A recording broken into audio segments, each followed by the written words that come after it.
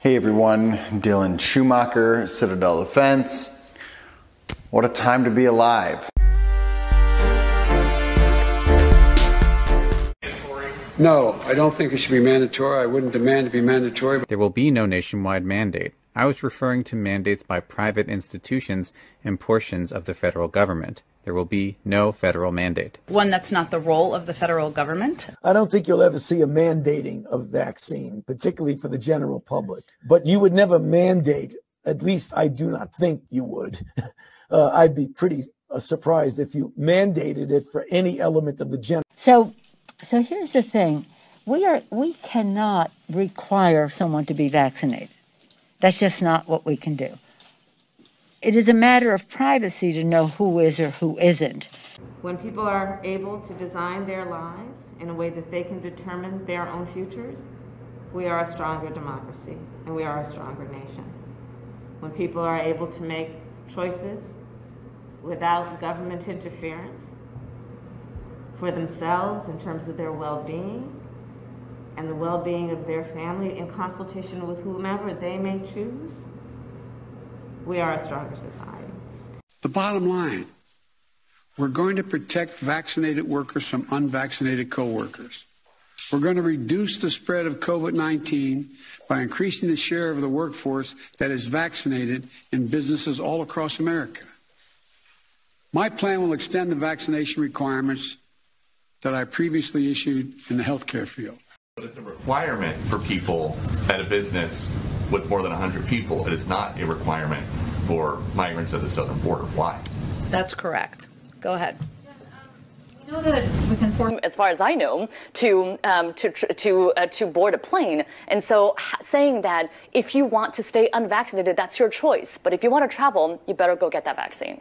I would support that. If you want to get on a plane and travel with other people, that you should be vaccinated. First of all, in an infectious disease outbreak, getting vaccinated is not a personal choice. It's not. It's something that we do for the community. In an infectious disease outbreak, your personal choice ends where my right not to get killed by an infectious disease begins. So we have these collective actions for the good of the community, not the individual. Yeah. We've been patient, but our patience is wearing thin, and your refusal has cost all of us. And you now lose your basic, fundamental human freedoms because he doesn't like the decision that you made. I will say this. If you believe that your basic liberties are predicated on the consumption of a product from a giant pharmaceutical company, you are a fascist.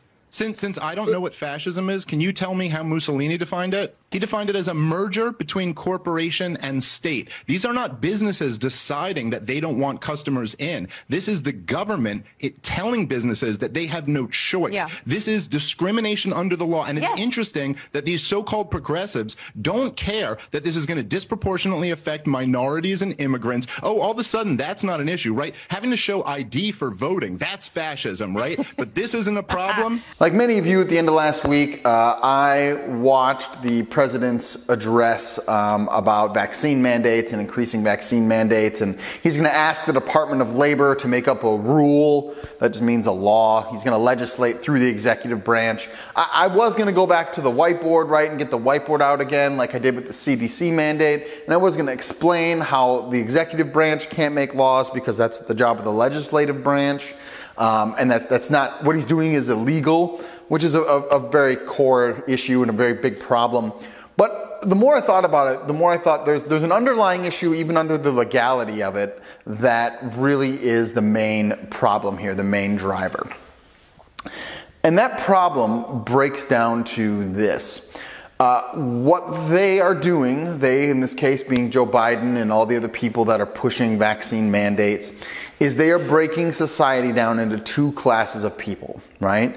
The vaccinated, who are the proper, healthy, right people who are morally upright and care about other people, and the unvaccinated, who are selfish, dirty, evil people who can kill you just by being around you. And that's what's going on. And the history is replete with examples of breaking down people into two groups like that. And then the next decision comes, what do you do with the dirty people? And that, of course, in case you've never read a history book ever or haven't even the faintest idea of how humans work, is where all atrocities are born out of.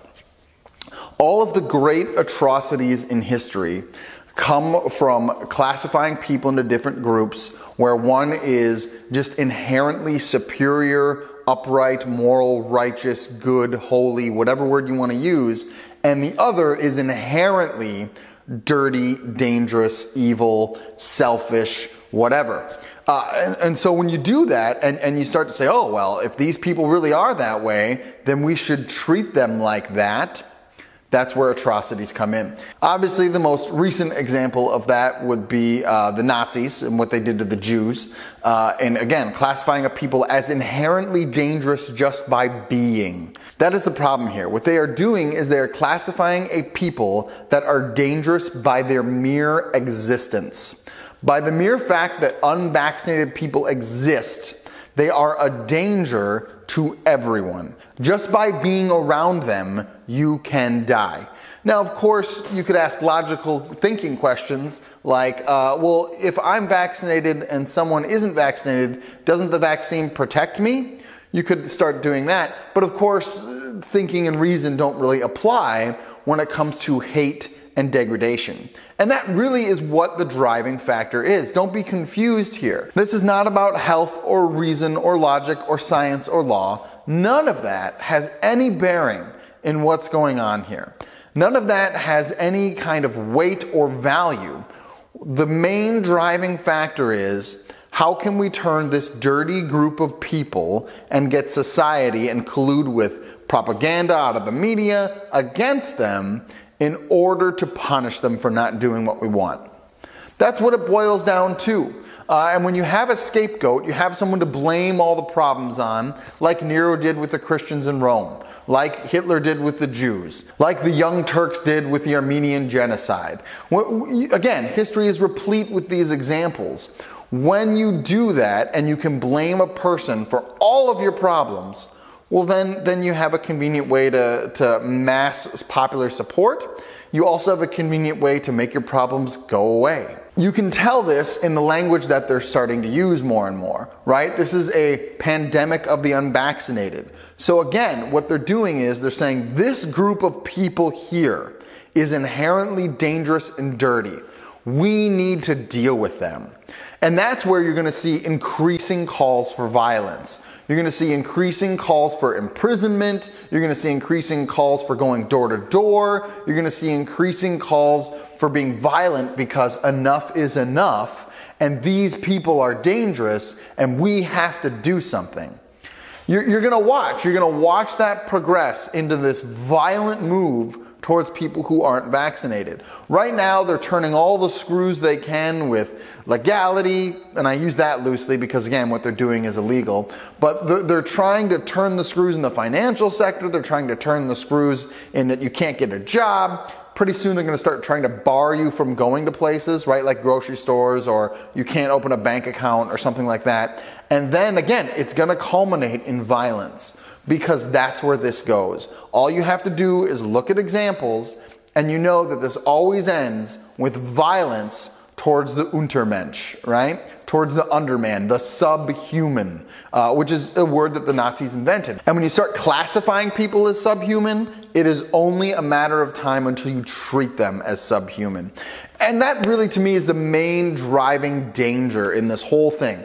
The fact that they're full of hypocrisy is ridiculous, right? As the clips in the beginning of this showed. The fact that it's illegal, of course, is an outrage. I mean, all of these things by themselves are off the charts insane. However, we need to start looking at the cold, hard reality of where things like this go. And that is genocide and atrocities. That's where this ends. You can call me crazy, but you would have called me crazy 8 months ago, and now look where we are. So, if you're a student of history and you know where this ends, I encourage you to think about that and prepare accordingly. Do brave deeds and endure.